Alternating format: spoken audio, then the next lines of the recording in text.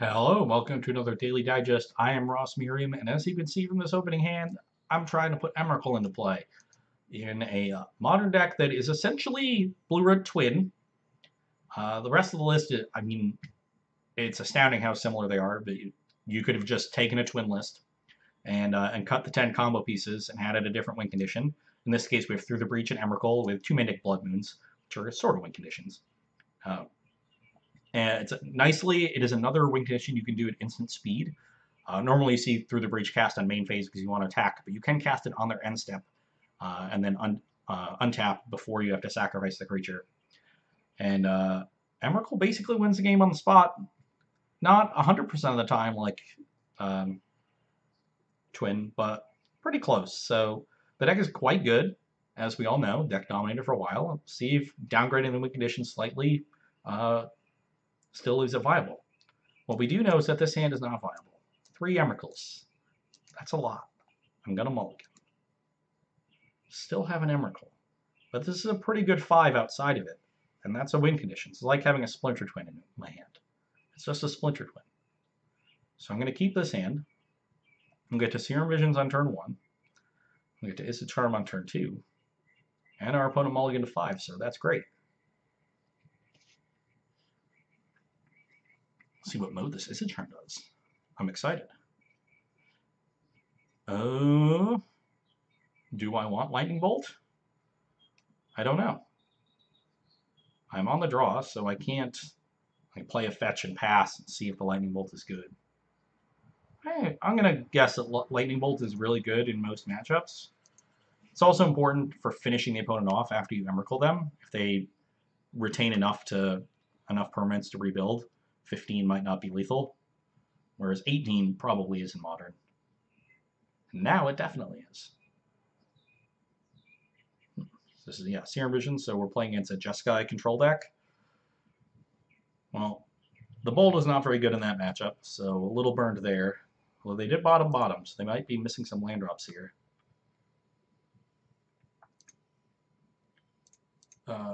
But I'm just going to try to hit a lot of land drops, because that's what you want to do in these control mirrors.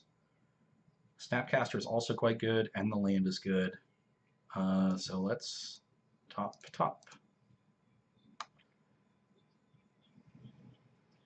I don't think I'm going to be casting Izzet Charm, so I'll probably just play Desolate Lighthouse. So if I have to cast Remand, I don't have to crack a fetch and throw a land away that's on top of my deck.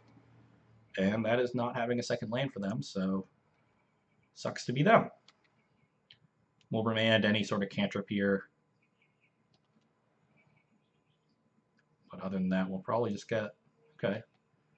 Well, they found another land, so maybe we'll have a game. Do I want a Snapcaster here to flashback Serum Visions? I don't really know. Could just get countered. If I got Mana Leaked, that would be bad. I think I'll just wait till next turn, because then I can have Remand back. So if they counter it, I can just Remand my own spell. I like that. Crack this fetch on end step. Got a Steam Vents. See if they hit more land drops. It's generally good to be the person not taking actions, or to have both players not taking actions. I mean, when you're the person making land drops, because when action starts happening, you'll both be on reasonable amounts of spells, but you'll be way ahead on resources. So I don't really want to force the issue when they're the ones who are bottlenecked. And do I want to Izzet Charm this sleight of hand? I kind of do. Keeping them off mana is basically the best thing you can do, so let's shock ourselves and counter that.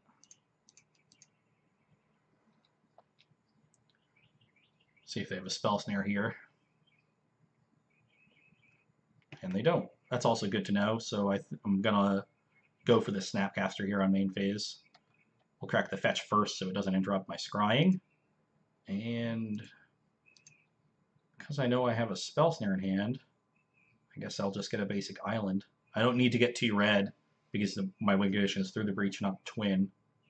So I'm fine just having one red source here. And that way, if I draw Blood Moon, now I have 2 basic islands, which is also something I like. Seer Visions. Cast it. Another Snap is good. The Electrolyze not so good, but I like the Remand. So, do I like the Remand, actually? Kind of want to just draw lands. I think I'll bottom it. I already have one in my hand. Might be on a beatdown plan here. Could snap the Izzet Charm. Start attacking, have a Bolt.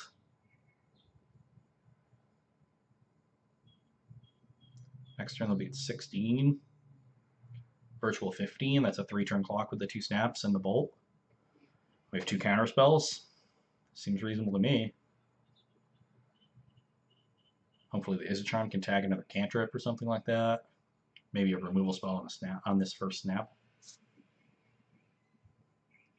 I don't think I should defend them too aggressively. Very easy for them to have a bunch of cheap removal. Looks like they're Jeskai, although the Misty throws me off a little bit. Maybe they're not. Maybe they're just straight blue-white. The slide also makes them seem more like straight blue-white. Although, maybe they're Storm, and they just have 1 Hallowed Fountain for sideboard cards? That could be it, too. Could be misevaluating them entirely. Well, I've drawn a Cryptic, so I might as well leave that up as well. And we'll see what happens. Them being Storm would also explain the low land count. So maybe I should hold off on this aggro plan until I'm a little more certain of what they're up to.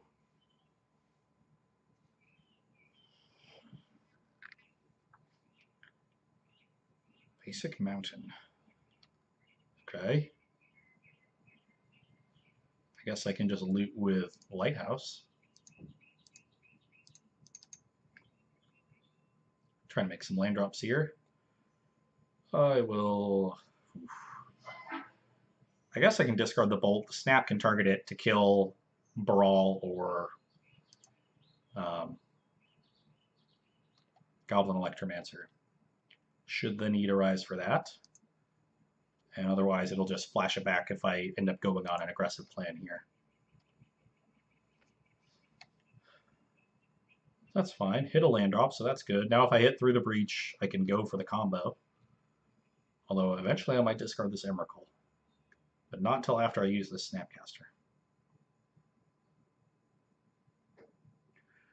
Okay, looks like we are definitely playing against a Storm deck. I feel like I should remand as long as possible.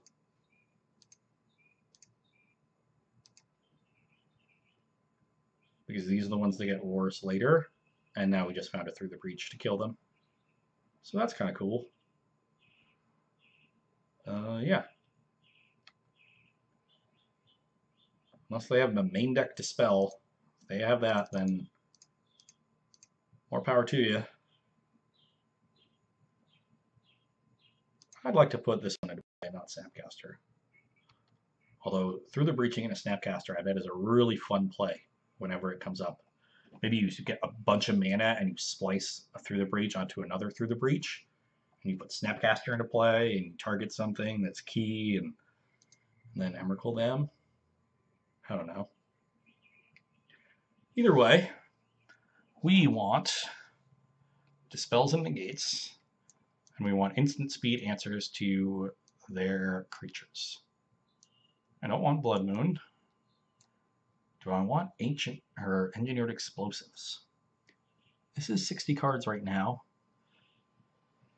Yeah, I do want EE actually because it deals with Empty the Warrens tokens. That is definitely relevant. I'm going to keep in all my bolts. I want to keep in the full combo. I guess I bring out these Electrolyzes. Maybe just have an Anger as another sweeper against Empty. I think Empty is definitely something they're going to do in this matchup. It's good against Emrakul, actually. Lets them win small, and I'm trading a lot of resources, so winning small is something I think they're going to be interested in. And they have a bunch of counter spells, so they can play this aggro control plan if they want to Empty for 6 or 8 on turn 2, and then hold up some Negates and Dispels for my Through the Breach, something like that. So I'll bring in 2 sweepers, but I don't want to go overboard on that. I think this is fine.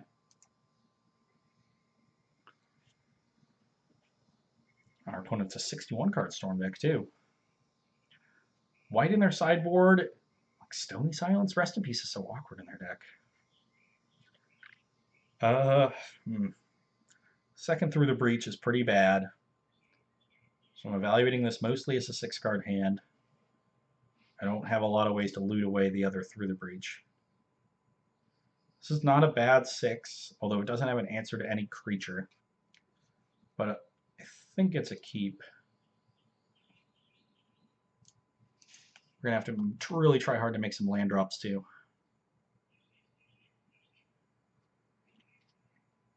Much better start from our opponent. Cup 7. Cast a cantrip. Exactly what they want to be doing. We'll see if they're brave enough to run the creature out on turn 2.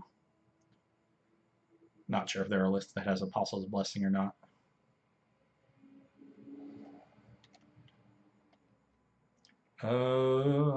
Let's just get this Steam Vents into play.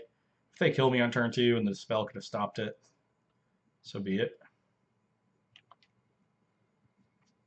I like drawing another land there, though.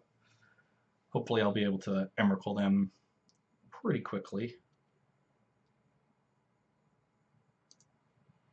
There's another counter spell. Actually, that's a way to loot away Through the Breach, too. And kill a Goblin Electromancer. So another good draw. We'll probably hold on to it rather than looting with it immediately. Probably cast it on turn 3 if I don't find another land. Do I just want to dispel this? I don't really think I want to remand it, but I don't want to use my 1-mana counter spell because that takes me off of counters on the next turn. If I just remand it, then they just cast it next turn, which is probably fine if they just main phase it. Plus I want to cycle through my deck. Just always use remand first. Again, if they kill me as I tapped out, more power to them. Storm deck usually doesn't kill until turn 4, so I'll be a bit more wary starting next turn. Yet another way to loot away Through the Breach, so that's nice.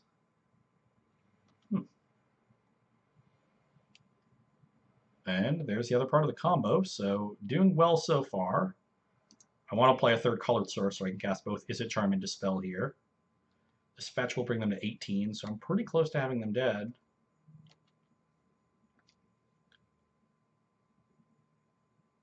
I think I counter this with Izzet Charm. If they have exactly Electromancer, I look foolish, but I think Dispel is more valuable. If they untap and have a 4th land, my Izzet Charm gets pretty bad because they can start off with some rituals.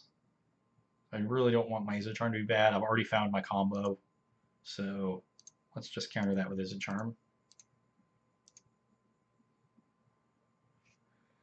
They might have a Dispel here too, which would be not great. No Dispel is nice.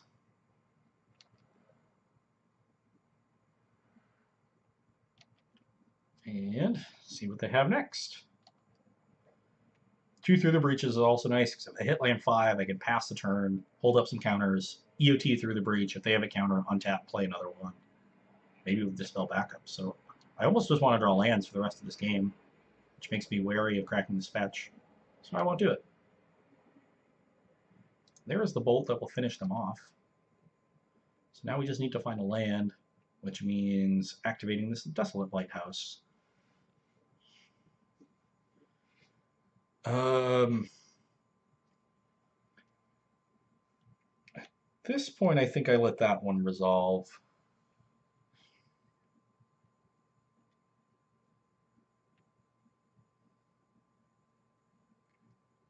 Well, not a fan that they found a Dispel. Not a fan at all.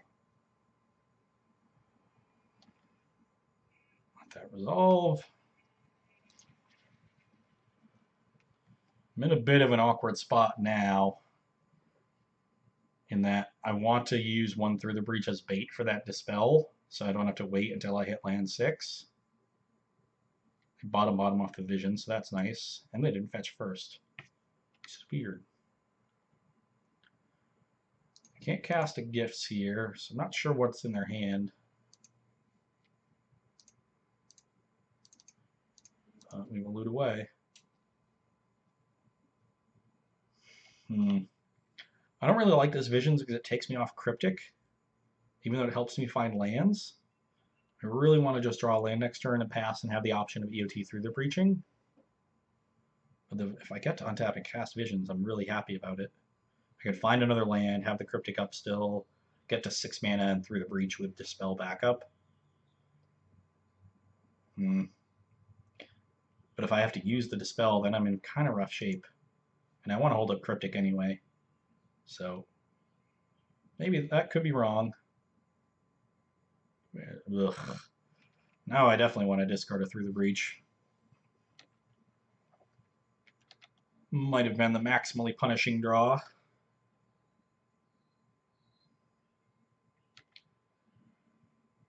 We're running out of disruption here, and our opponent has a lot of resources.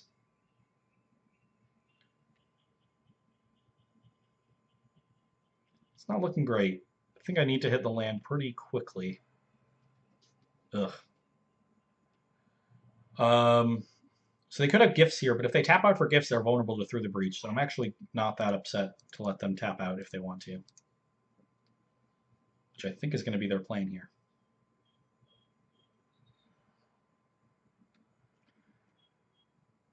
Looks like it. Jeez. Oh, no. So they're going to gifts with the Dispel up still. Not a bad play, especially because they're going to go up to 7 cards anyway.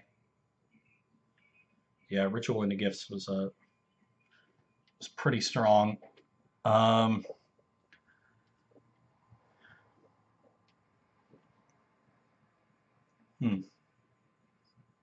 now I certainly need another land. It has to be a blue source, has to be untapped, so I can play Cryptic plus Dispel. Or another counterspell, I guess. But another land is ideal. I have a Bolt to answer at least one of these, so I'm pretty happy just giving them both creatures. They must have a Past in Flames or an Empty in their hand. Maybe I'm supposed to give them one of the creatures and the Desperate Ritual. That makes sense to me.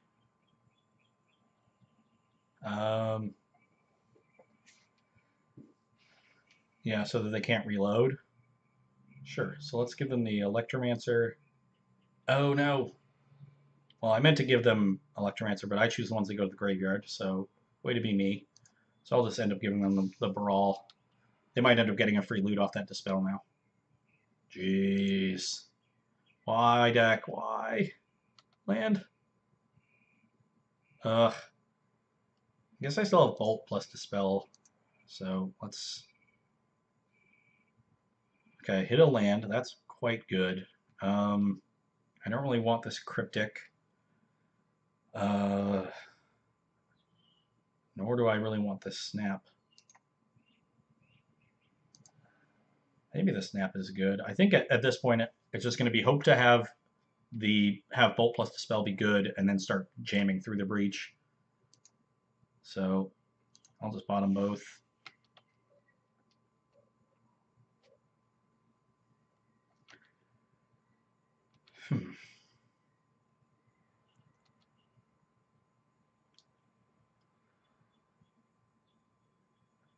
Brawl resolves.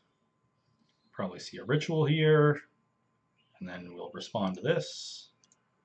Bolt your thing. Could see a ritual in response here. No, but we're just going to see the Dispel. And I will Dispel back.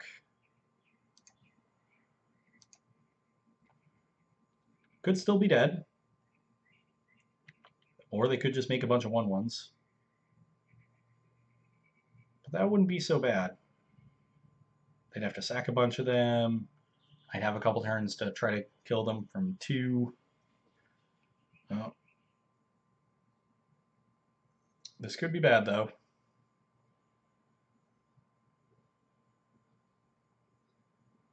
What else you got? Interesting that they made red blue there instead of blue. And again, I mean, they have to. If they have more rituals, they would have done them before the Manamorphoses and just netted a bunch of blue mana. I think they were trying to go off that turn, hoping the top of their deck found them something. Oh no, they might just be grape shotting me a ton. But they can't. They can only cast the one. Maybe they have a 7 Spirit Guide and a second one to bring it to 3. No. I guess they just figure that that damage is better than nothing. Okay, well, I feel quite good about this game then. We'll just take all of their lands away, and then find a way to kill them. Kind of wish I had that snap now, even though it can't target Bolt. It would have just been a 2-1, but I don't think it'll matter. Having them on no permanence, 2 life, me having a Cryptic in hand with a ton of live draws should be good enough. They might be mildly tilted. I don't really know why. But victory. I guess a little lucky in their game 1. They did their hand only mulling to 5 and missing their second land drop once, but they were functional from there. So as far as I'm concerned, both players played Magic in both games. And in game 2, we were hamstrung a bit by not hitting land drops at the right turn on curve, but we had the right disruption on the right turns and did just enough, it looks like, to avoid a certain death. And I don't know. I mean, Twin was always a good deck, and it was always more of a control deck than a combo deck anyway. So the control elements are still good. Bolt is definitely worse. Maybe a Grixis version with Fatal Push, so you can be better against Death Shadow, and Terminate to deal with the Delve threats might be better. But the fundamental strategy is pretty good. And I don't know. Everybody's clamoring to play some fair Magic. Twin might just be the way to do it, even though the deck's been banned for 2 years. Hopefully you enjoyed that one, and you can come back and see me on Friday. Bye.